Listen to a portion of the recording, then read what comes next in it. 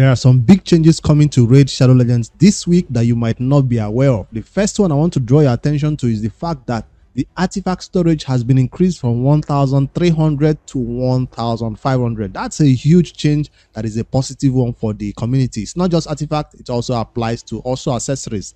That's a big one. The next not so good information right here is a 10x event that is happening this Friday, Saturday, and Sunday for those players who are pulling their shots during this week to get some amazing champions. The 10x that is coming up will start on November the 10th, and you have a 10-time chance of getting Baron from Void Shards, while Gnot, the most wanted champion right now, can be picked up from Ancient Shard, Sacred Shard, and also Primal Shard. So if you want a second copy of Gnot, or if you missed out on the first one, this is your chance to get this champion, who is the most wanted champion in Raid. He's from the Dwarves faction right here, if you do not know who I'm talking about, and he's an MVP in every content. The Lutu Pro doesn't have it, but we do not have shards to pull on a 10x, which is not the best time for you to pull shard. There's an event going on with it, that's why Gnot is right here for you to maybe get from Primal or from Sacred Shards. Now on Saturday the 11th, that will be a 10x again for Akrisia, another crazy Void legendary champion. She can be picked up from Void Shards on that November the 11th, which is a Saturday, if you're lucky enough to get the 10x chance of getting this champion. And then the Mountain King, another dwarf faction. What is it? Is it a dwarf faction draft? No, that's not Mountain King. It does look similar to him, but this is Mountain King right here. Looks really hard, HP based damage dealer right here. So you can pick up on the 11th on the Saturday from Primal and from Sacred Shard and Ancient Shard. Now the last one on the Sunday, you have a 10 times chance of getting Tuvold. Where is it? He's not on the Void Shard. I mean, he's not the dwarf faction champion. Tuvold can be picked up from Void Shards, while the second champion, Rotos the Lost Groom, will be picked up from Ancient, Sacred Shards, or Primal Shards. That's Rotos right here for you, for those pulling shards on a Sunday. That's the 10x event that is happening. Now for the main news that everybody is waiting for, that the Raid is going crazy about right now. I knew Raid has been quiet since the ending of this last legendary fusion, that something crazy was about to happen, and we were all right. We were speculating that something great was coming to Raid, and yes, you're correct. So what's coming? A new legendary champion. How can you get this champion? A different way. You know how we have the Void Pass right here, where they have the Forge Pass right here, which gives you a bunch of rewards for doing things free to play, or if you can get the higher level Gold Pass, it gives you even higher rewards by spending a little bit of money. Gold Pass and Gold Pass Plus. That's the way you would look at it. This gives you a bunch of rewards right here, and at the end you get this legendary artifacts and all of that. That's for artifacts. Forge Pass. Now they have another one, new one, called Champion Pass. That's the name, right? I think it's called Champion Pass, and it's a champion that you can get at the end of it. And which champion is going to be available? You already seen the thumbnail, you already seen the information everywhere. It's a new champion. I wanted to take a look at her skills and see if she's going to be useful, it's going to be worth your time, or even worth your money for you to get that legendary version of this champion. So let me quickly switch over and show you her graphics and see her skills and abilities, and break it down and see if it's going to be something good. Her name is Xena Warrior Princess. Don't get it wrong right here. That's her name, and this champion can be available through a Champion Pass, which is going to start. It starts on the 10th of November and it ends on the 4th of February. For those coming to the game by 5th January, we won't be able to participate. 2024, that is. So that's a very, very long time for any player playing the game. The icon will just be there for you to do activities. How? Champion Pass and summoning event. That's how you get it. So for those going for that, you want that so fast, Champion Pass will be the way for you to easily get that champion fast. And then she'll be available from that summoning event that will be happening on November the 13th, Ancient Shards, 10x events. All these are 10x events. November the 20th from Sacred Shards, and also on Thursday, November the 30th, from Ancient Shards again. These are all 10x events where you can pick up this champion if you're lucky enough. Yes, it's not one of those champions here where when she's been done as a promo champion right here, you cannot get her from Shards. No, she will be available from Shards during this time, so you might be able to get copies of her if you're lucky enough. Xena Warrior Princess, what is the deal with this champion? Let me just go into it and see what her skill is all about. I really want to see whether it's going to be worth spending money on or not.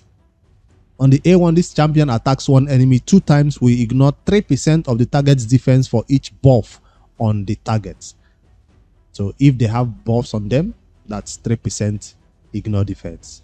We also ignore shield buff if the target is under 2 or more buffs. That's a very conditional A1. It's not that bad. It seems like she's going to be a damage dealer. She's already seen like a Barbarian, faction champion, and force affinity.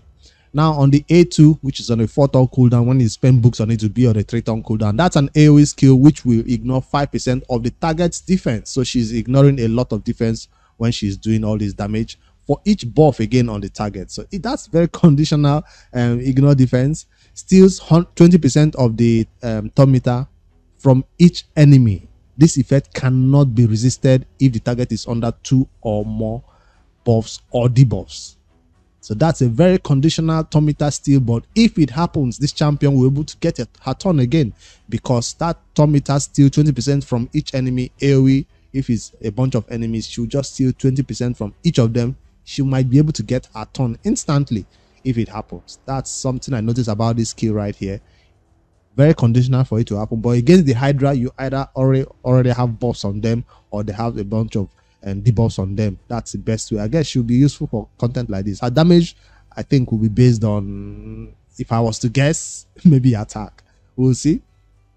And then for the A3, this champion will attack all enemies again, ignores up to 10% of the target's defense for each buff. That's a lot of conditions on the target.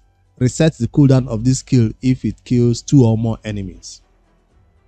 So that's a very conditional ignore defense. 10% for each target's defense. I don't know how I feel about all this ignore defense that is very conditional. I don't see why her ignore defense has to be this conditional. I guess because it's AoE.